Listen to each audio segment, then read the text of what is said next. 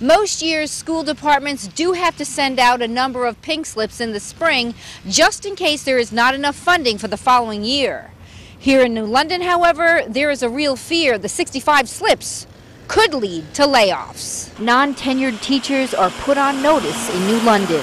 That means literacy coaches as well as a strength and conditioning coach could be laid off. Superintendent Nicholas Fisher spreads the wealth or lack of it among every department and program.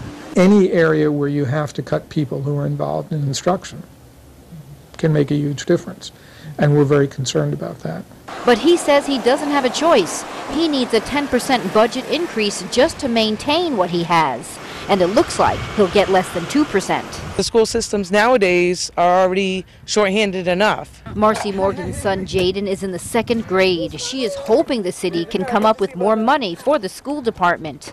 The superintendent says parents have to speak up.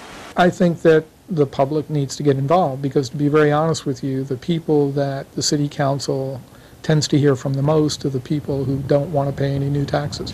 The city's finance department will vote on the budget Wednesday night, and then the city council gets it on Monday night. But it may not be until June 30th that the school department knows just how much money it has to work with. That's when it finds out about state and federal funding.